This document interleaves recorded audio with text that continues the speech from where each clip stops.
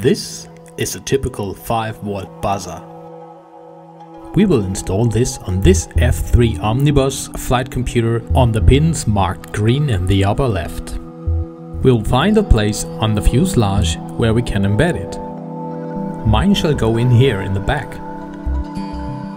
Mark the spot where you want to embed the buzzer and then begin to drill the place out. Be sure not to take too big tools like I did.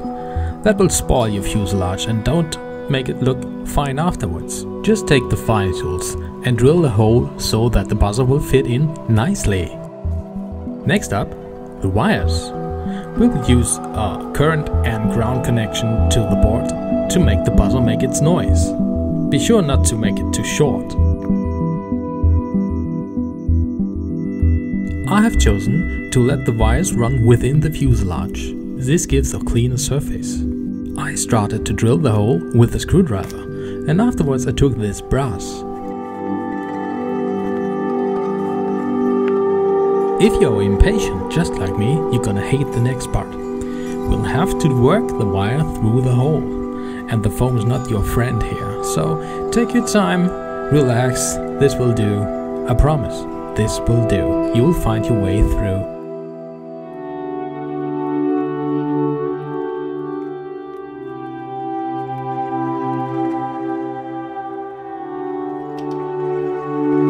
As I told you, there you go. Well done.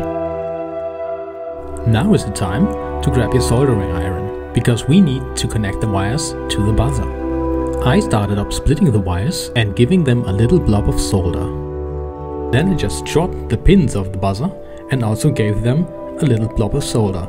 Don't forget to add a little shrink tube around the connections. And of course have in mind, plus is marked on the sticker, and the red wire should be connected to it. After having checked your connections, place the shrink tube where it should be and heat it up, so it will do its job.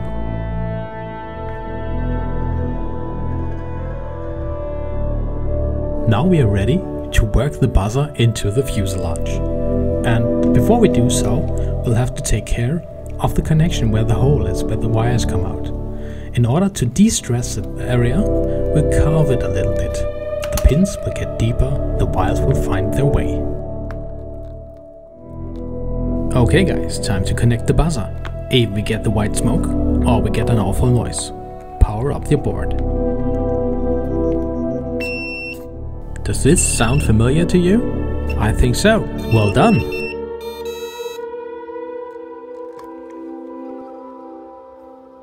Ah, and I forgot. The wires run here, and it comes up far too high to close the hatch. We have to carve a little bit so we can hide the wire within the carve. Now, having done so, we can close the hatch properly.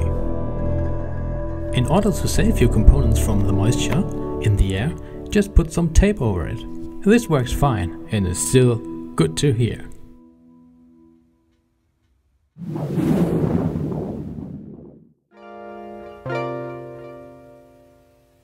Now what do we have in store here for you? Just click one of these videos and don't forget to subscribe to our channel. We really appreciate your help. Are you ready? I will tell you some more about the Sky Shadow and what I did to it. Be seeing ya!